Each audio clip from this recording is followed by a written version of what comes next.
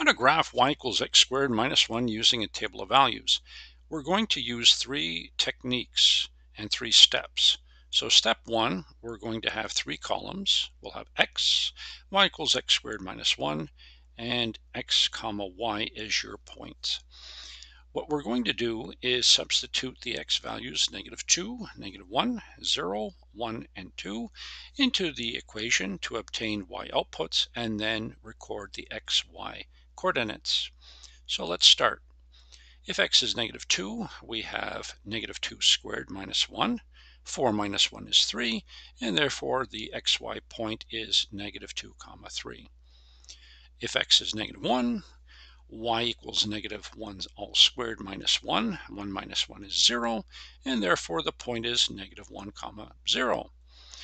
If we put x equals 0 into the equation, we get y equals 0 squared minus 1. 0 minus 1 is -1, and the output, xy output is 0 comma -1. If x is 1, we have y equals 1 squared minus 1. 1 minus 1 is 0, and the point is 1 comma 0. And lastly, if x is 2, y equals 2 squared minus 1. 4 minus 1 is 3, and therefore the point is 2 comma 3. That's step one. Step two, we're going to plot the 5 key critical points on our xy Cartesian plane. So let's start. To plot -2 comma 3, we start at the origin, go 2 units across to the left, and we'll go 3 units up. Plot your point. For -1 comma 0, again start at the origin, 1 to the left, and we stop there. To plot 0 comma -1, we start at the origin, go down 1 unit, and plot your point. To plot 1 comma 0, start at the origin, go 1 across to the right, and then plot your point.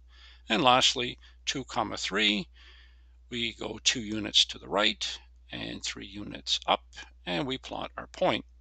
That's step 2.